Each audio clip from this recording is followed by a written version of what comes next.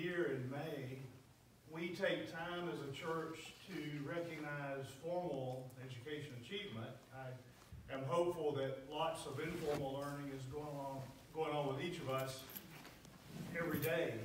Hopefully we're having our own personal Christian epiphanies as we go through life. But today we recognize those who graduate from high school, college, degrees, diplomas, certificates.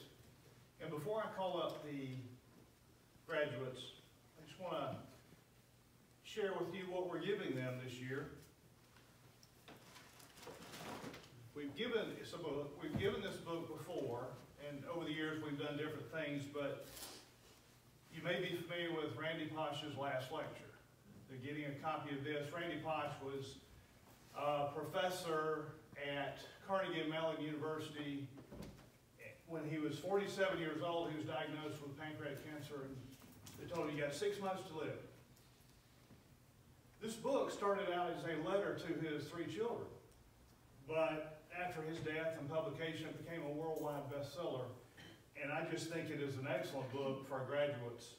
And I ask you that you read it and take what Dr. Posh has to say to heart. Okay? This year, we're recognizing 2 graduates. Finn McGinnis. Finn, if you'll come on up. And Finn is graduating from Prince Avenue Christian School. And you have decided, right, where you're going. And you're going to Belmont? Yes, sir. In Nashville? Okay. Don't hang out too much at the Grand Ole Opry.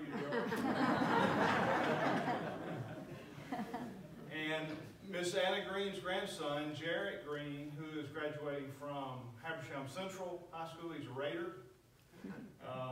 He's not here with us this morning, but I have a gift for him to give for Miss Green to take to Jarrett.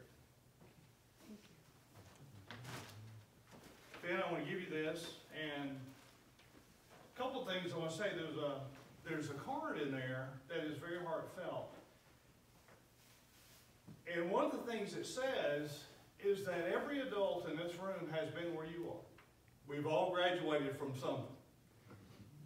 But this is your journey, and these will be your decisions to make, and they'll be Jarrett's decisions to make. And just remember that as you make these decisions and as you continue a journey, our thoughts and prayers are with you. Okay? God bless you. Amen.